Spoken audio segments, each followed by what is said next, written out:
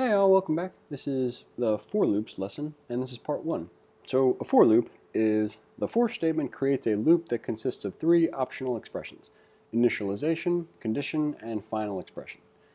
These expressions are enclosed in parentheses separated by semicolons, and we're going to refer to it very often as a for loop. So here's that for loop syntax.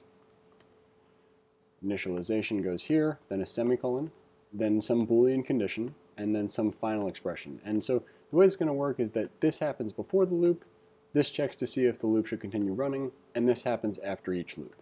And then this would be the code that would run each iteration.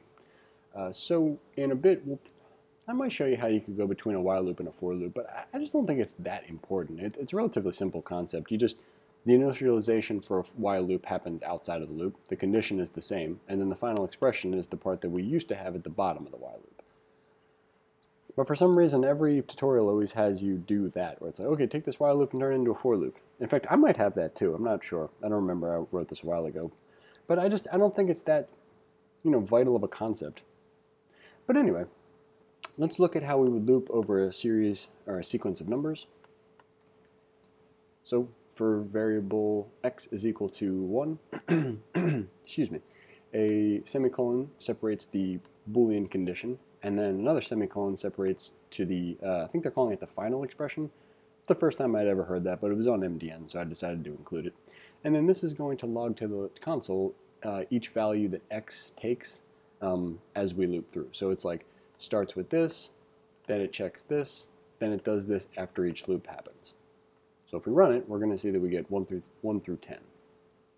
Let's do the same thing, but in this case, rather than just I or x, we're going to have end of range. We're going to say start of range. Start of range needs to be less than or equal to end of range for the loop to continue. And that's not on a different line. That's just what happens when you have the, if you move this all the way over, it'll start moving everything onto. But you see how this all is considered line 3? So that's what's going on there. And, wow, missed it by a little bit. There we go. So this is the exact same thing, but just, following the process that we did last time, where instead of having them just be I or not I, we're just grabbing variables. What ends up being kind of cool is that what happens here, oh boy, back up. So what happens in each section of this for loop is actually kind of, I don't want to say limitless, but it kind of is. It has to do with how it's operating in sequence rather than it needs to be a variable created to increment, or it needs to be a Boolean that only checks one thing, or it needs to do something once or just to one variable at the end of each for loop. You can actually kind of mix this up pretty significantly. We'll show a couple of examples of that, but since the examples are somewhat limitless, we obviously can't show all of the examples. But you want to keep in mind that the flexibility inherent in a for loop is not to be underestimated. So now we've got a coding challenge. So we're going to complete a function that takes two parameters. Both will be integers, start, end. Logs to the console all the integers starting with start and ending with end. Your function should use a for loop to log each integer from start up to and including end, then return nothing. Lower examples of the code, blah, blah, blah. So here's my function stub. Here are my test cases. Create a loop which loops from start to end. So we'll say for. And here's where things immediately get a little bit, well, we could make it complicated, but we don't have to. So here's the initial one. We could say something like variable x is equal to start. X needs to be less than end, less than or equal to end. And then x is going to increment by 1 each time. And then I'm going to wrap around my pseudocode the console.log for each value of x.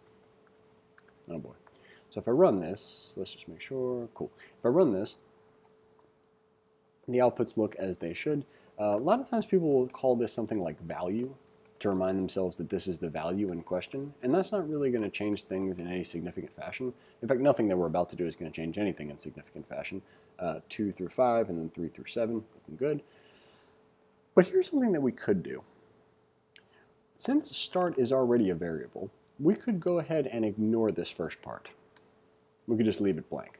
And then we could say start is less than or equal to end, and then each time we could increment start, and then log start to the console.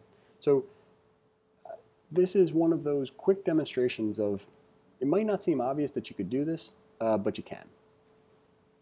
So there you go. Provided you have that semicolon there, it's going to work the way that you think it should. So let's take it back to the one where we had value. Thought value looked kind of nice. Okay, so with that in mind, our function, we'll run it again just to make sure it still works. It does. Let's copy the completed function, bring it back, paste it in. Excellent work. So thanks for watching. Hope you enjoyed it, and we'll see you in the next one.